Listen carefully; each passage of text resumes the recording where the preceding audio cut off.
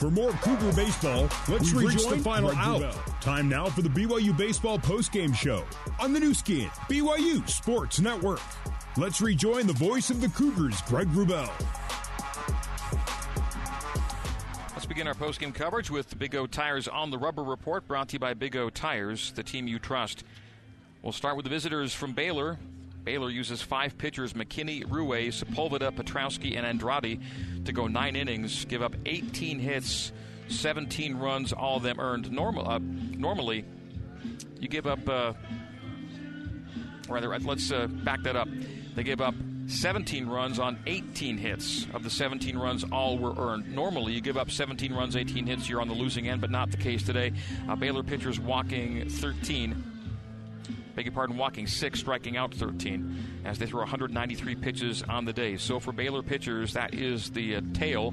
And BYU, they throw 6 pitchers: Kuhn, Mabius, Foss, Dowley, Sterner, and Olson. 21 hits, 18 runs, but only half of them earned. That's the tough one today, is all of BYU's runs were earned and only half of Baylor's runs were earned on this day. 11 strikeouts, 4 walks for BYU pitching, 1 hit batsman, 174 pitches thrown. As Baylor wins it in a wild one, 18-17 is your final score. The Cougars trailing at 18-5 at one point, scored the final 12 runs of the game, but could not complete the comeback as they go down 1-2-3 in the 9th to fall by 1. Baylor 18, BYU 17. The final Bears go to 16-18 on the year. BYU falls to 14-18. Baylor in Big 12 play goes to 8-7. BYU falls to 6-12. A crucial home series loss and home sweep loss for BYU. The Cougs have lost back-to-back Big 12 home series in sweeps by Kansas and Baylor. And the Cougs have also lost 7 consecutive home games. That does not happen very frequently, but 7 in a row lost here at Miller Park. BYU will try to end that streak Monday in a non-league game against Utah Tech. Baylor 18, BYU 17 is our final. We'll check more stats after this on the new skin, BYU Sports Network. Now back to the BYU Baseball Postgame Show on the new skin, BYU Sports Network. R.J. Ruwe the win and Hayden Kuhn the loss in this one. Baylor over BYU in a crazy one, 18-17 is your final score. This game was almost 3.5 hours old in length. Let's get to some postgame stats brought to you by Siegfried and Jensen. BYU Baseball brought to you by Siegfried and Jensen, helping Utah families for over 30 years. Learn more at siegfriedandjensen.com. Final line score shows Baylor scoring 18 runs on 21 hits. Those 18 runs and 21 hits are season highs for the Bears and season highs in runs and hits allowed by BYU. Baylor committing 1 error, leaving 9 on base. BYU 17 runs on 18 hits, 2 errors, and 9 left on base. The 17 runs and the 18 hits are, well, one is the season high. The 18 hits ties the season high at UC Davis. The 20 runs at UC Davis, 3 more than BYU scored today. So second most runs and tied for most hits in the game for BYU, as this was that kind of day here at Miller Park. So 18-17 is your final. Let's run through the BYU box score briefly. A lot of big numbers today. BYU's Luke Anderson, 2 for 5 with 2 runs. He had an extra base hit, a double. Keone Painter did not have an official at-bat as he walked in the first inning, then jammed his hand on a pickoff attempt and left the game, would not return. We'll get through the rest of the box score after we talk with head coach Trent Pratt, who's jumped up to the broadcast booth and popped on the headset. Coach Pratt, man, no quitting your guys today, and that's a game that comes up, 1 out or 1 hit short. On the positive side, you applaud the effort, don't you? Yeah, we played hard. This team's done that all the time.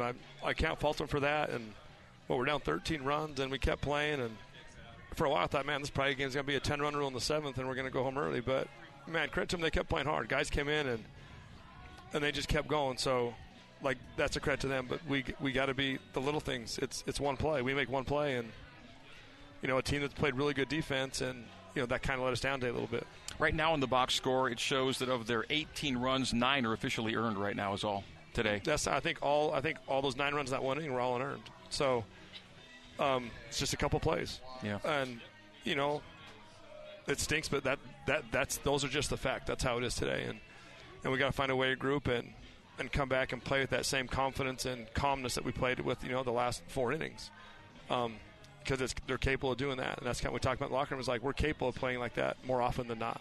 whether we're up 12 or down 12 or up 4, the score shouldn't dictate how our approach and how we play. And that's one thing that we keep talking about, and hopefully we can learn from this and carry into the next week a little bit. Is that what most encourages you from today heading into the week, is what you saw today in terms of that down 13, not ever, Yeah, that's, I mean, if there's losing sucks. Mm-hmm.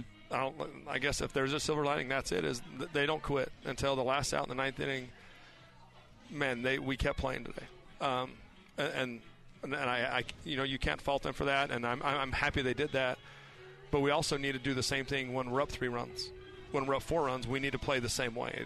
The score shouldn't dictate what we do and what we're going about it. And if there's one thing to learn from that going forward, I hope that's the one thing we learn and we can apply as the season goes on. Coop had a huge day today, a career high in RBI for him with 7.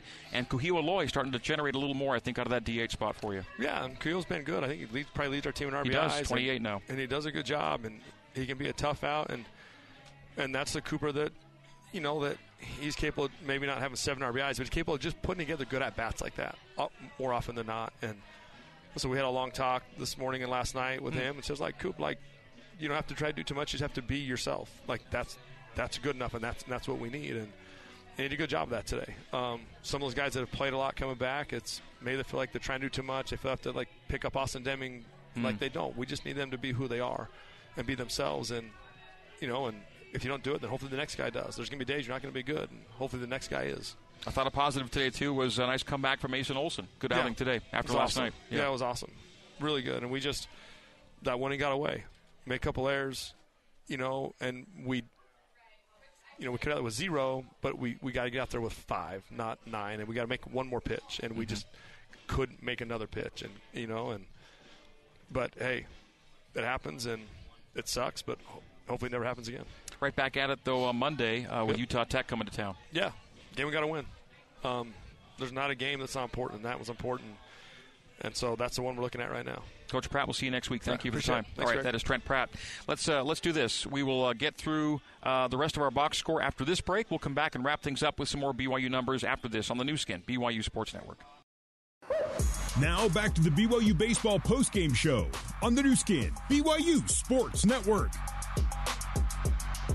Baylor 18 and BYU 17 as the Cougs lose a 7th consecutive home game.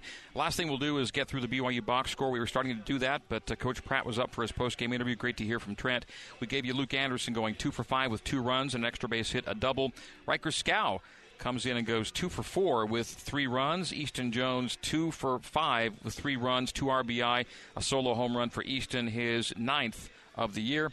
Colin Reuter had just 1 official at-bat, went 0 for 1 with a run scored. Parker Goff replaced him in the batting order and behind the plate, and Parker went 2 for 3 with 3 runs and 2 RBI and his first home run of the season. So congrats to Parker. Cooper Vest had a big day, 3 for 4, 3 runs and a career-high 7 RBI, his first 2 triples of the year, and he had 2 walks as well. Kuhio Loy producing 2 for 4 with a run and 4 RBI. He had an extra base hit along with a base on balls. Riker Herdsman 0 for 2. Crew McChesney goes 2 for 3, replacing Herdsman as a pinch runner, and then in the field and the batting order, 2 for 3 for Crew with a hit and an RBI, and a triple was that hit for Crew. And for Crew McChesney, that is triple number that's number 1 on the year. That would be the first triple for Crew. Yeah, just his, actually his first hit of the season as well came in his first at-bat. He ends up going 2 for 3, so first 2 hits of the year for Crew.